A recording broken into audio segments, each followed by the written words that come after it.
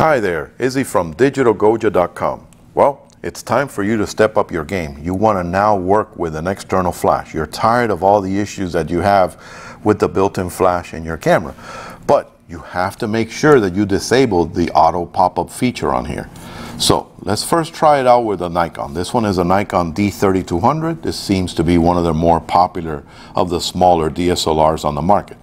Now, with the camera on standard auto, boom, there's your pop-up flash. So if you have an external flash, this becomes an issue. So what we're going to do is we're going to go into our menu. You're going to hit the letter I, which brings you into the info menu, and you scroll over to where it says flash. When you click on there, you have auto, which is for auto pop-up. Your next one is for red eye, for a red eye reduction. And this is the one we want to send it to. When we set it to this is the international sign for no, which is the little circle with the slash. That means your flash is now disabled. So I now have the capability of putting an external flash on here. I happen to have an Altura strobe here, handy. Turn this guy on.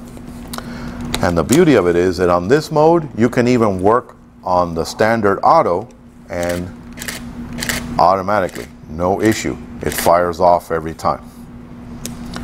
Now we're going to take a look and try doing it with the Canon. It's similar but different. Canon's version, and this happens to be a Rebel series, a T3i, but the menu is the same on most of their APS-C sensor cameras. In their system, you're going to actually turn off the flash capability altogether. So I really would not recommend that. What I would recommend is setting it on any of these on your control dial, whether they're program, time value, aperture value, or full manual. I myself am old school, so I prefer working on full manual. That way I have full control over how my exposure is being created. Again, we're going to pop up, and remember, load this straight on. Do not wiggle from side to side. Turn the flash on. And we're going to set it to the proper shutter speed. For Canon, anywhere between 60 and 1/200th of a second will work fine.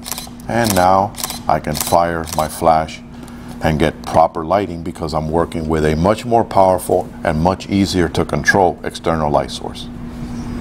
If you have any ideas for videos on photographic equipment, subscribe to the link underneath. And please shoot me an email at video@digitalgoja.com. Happy shooting.